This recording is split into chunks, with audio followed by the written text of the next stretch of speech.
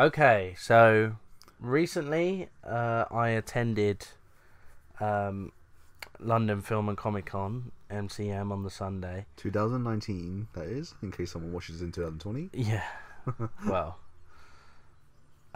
So yeah, basically, I wanted to do a small discussion with Kai because I haven't actually given him my thoughts on this at all yet. But I basically played the demo of Final Fantasy VII Remake. There wasn't much of a queue when we got in there, which I was quite surprised about. Wait, no queue? Well, there was a queue, Oh, but it wasn't as much of a queue as I thought there would be. Okay. But I think it's because we went directly to it. Like, I saw it and I beelined for it. I thought it wasn't going to be there. I actually thought it was at EGX only. Yeah, that was the event before it, which was an event like a couple of days prior. We found out at short notice and we were going to check if it was possible to go, but then we couldn't get time off work for that event, so we just skipped it. Yeah, so to my surprise, we saw a giant Buster Sword, and we basically beelined for it. So before we actually queued, we actually queued up to take pictures with the Buster Sword, which I'll throw up on this video as well, because I thought you did it afterwards. No, it was actually before. So I've tried my best to pull off the stance, although it is slightly awkward. I noticed just everyone was standing there with the Buster Sword without even trying to do it. But wait, classic cloud pose. But wait, how heavy was a sword? I mean, we're talking so the sword weighed. It looks really heavy, but I wasn't sure where all the weight was. It weighed about 7 kilos total. Okay. Oh, by the way, for everyone, I didn't manage to attend Comic Con because I was also at work, so yeah, I missed it. Yeah. So the sword was about 7 kilos. It was made from fiberglass, and it costs about, I think, 5 to 8 grand to manufacture. What's that? Oh, okay. Wait. Initially, I thought you meant 5. So to yeah, 6, basically, I couldn't have bought it like you suggested. But wait, where? Yeah. So yeah, 7 kilos. Where was the weight? So I felt like, obviously, when you hold that thing, most of the weight is going to be on the longest part of the sword, because it was quite thick. The handle, it was fairly well balanced, to be fair. But at the same time, fiberglass is a really light material, but I guess if it's dense enough, it will create some weight. But anyway, so I queued up to get that, and you did a good of job. course I picked that shit up like motherfucking Excalibur out of the stone. Well, you must have strained. It's like just to, well, there was a lot of people getting assistance from the guy there. Was there like a martial muscle person there too? Oh, okay. Not me. I just picked that straight up and held it and didn't want to let it go, frankly. So yeah, we got a couple of photos of that, and then obviously we walked outside that bit and we saw that there was screens with Final Fantasy on, and my partner was like, "Oh my god, Sam, look!" And I was like, "Oh my god!" And my heart went, and I was like, "Oh, it's here! I can actually play it." So I walked straight round to the queue, left everyone behind me, and they was all running after me. I'm running round and stood in the queue with some nice lads and basically spoke about the game for a little bit, and just how we were quite hyped up in anticipation for it and to try the demo. Obviously, I'd seen a lot of footage online of the demo and stuff. So it's exactly the same. It was the same build. Optimization wise, I didn't notice a single hiccup.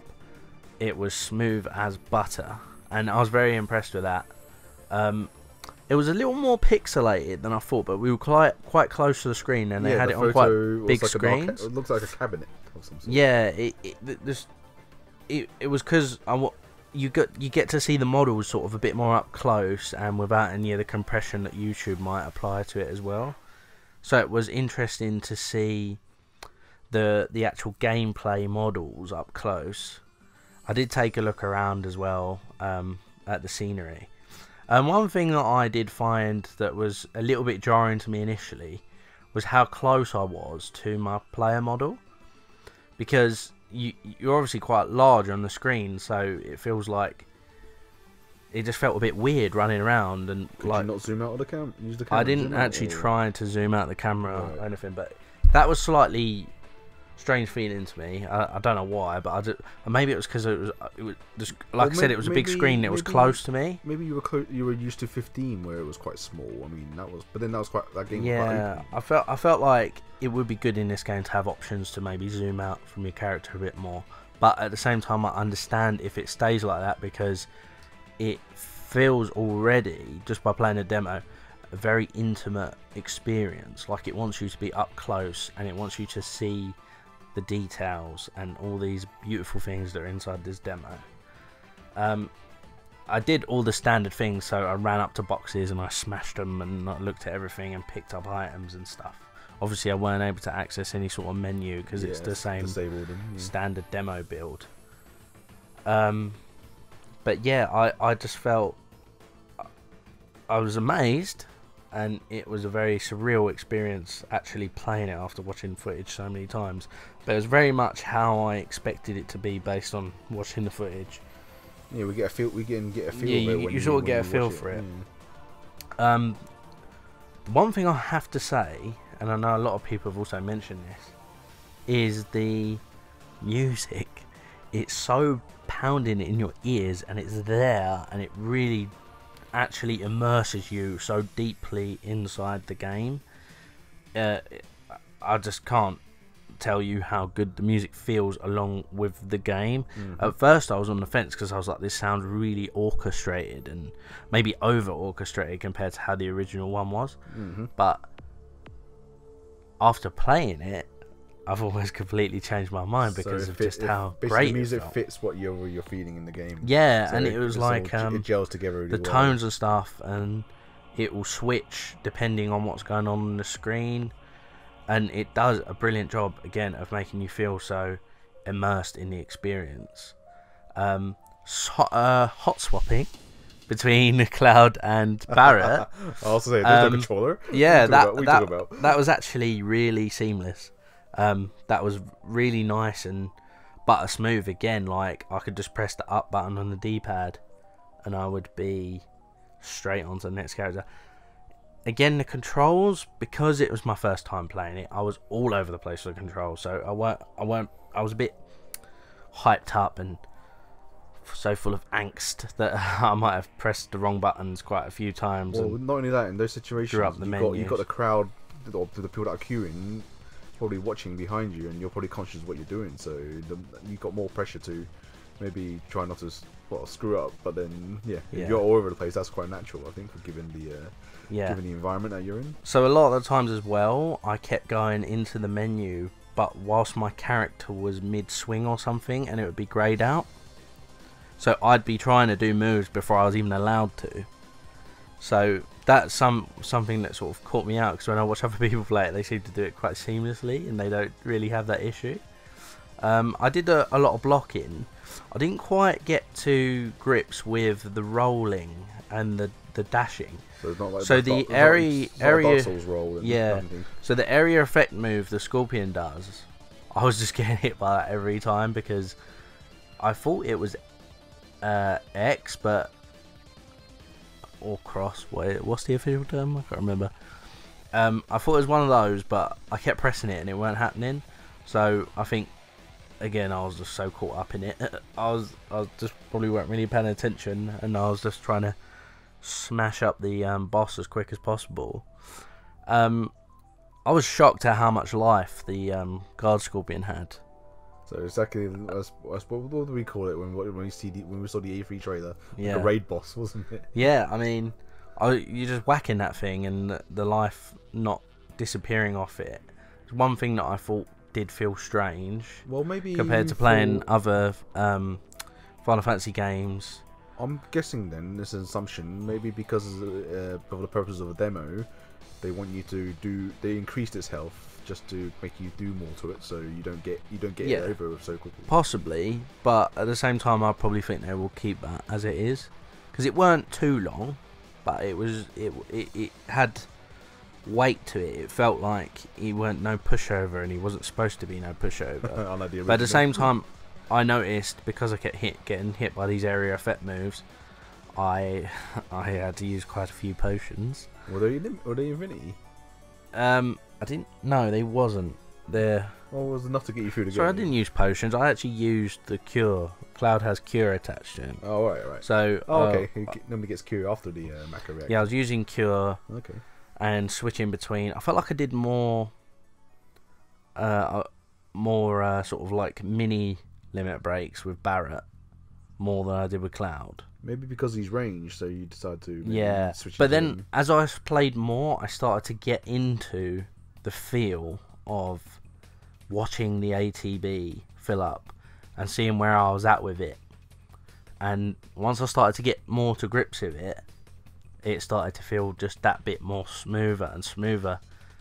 I didn't try out any of the shortcut commands or anything because, again, you had to configure those, I believe, because like a preference thing. Yeah. So you probably didn't have time to go. Oh, they might not even been there in this demo. I don't know, but I know for a fact that I was just, my heart was pounding. I was just like, oh my god, I'm finally playing it. Was there anyone like moving you along? Like, so you sat there no. So they were really cool about it because there was a lot of people obviously sitting there playing, and they had quite a few units. I'll put another picture of that up so you can have a look. But there were quite a few different stations, and I was actually, there was only 2 people left after I finished because I started a bit later because I wanted to call my family over because they were sort of waiting, thinking they weren't allowed. But I was like, I ain't playing this without them. Like, they got to be here and see my joy. So share it as well. So yeah, I sort of finished later than most people, but they actually waited for everyone to finish the demo before starting the next lot of people in, which I thought was really nice. So let them in batches then? Yeah. Okay. My biggest regret is probably not walking back around to the queue and queuing up again. But well, to re-queue sounds kind of annoying. Though, well, I would have, it would have been completely worth it. But it'd be unfair for anyone with you. Yeah, but I didn't want to subject everyone to long queues when there was other games that could be played. But this particular one, it definitely made me feel confident that they know what they're doing with this, and people are going to be pleased, because I certainly was just by playing the demo. Yeah, I think even though I ain't played it, but seeing the trailers is enough to sell me on it, so definitely looking forward to it when the retail comes out. Me knowing you, if you'd have played it, I would say you would have liked it just as much, because I know you like your action-based games. Yeah, and it looks good. Like, it's not quite Devil May Cry. It doesn't feel like Devil May Cry in the slightest, but there is a weight behind things, which I like swinging Cloud Sword and feeling the impact of Cloud Sword felt right. It felt like, if you did have this giant sword and you were swinging it at a giant mech, it would feel as close as it could without being unrealistic. Not that it's a realistic thing to be doing anyway. But again, I was actually swapping to Barret quite a lot because I think he's just so freaking awesome in this. Another quick thing to touch on is hearing the voices, hearing them talk to each other in live.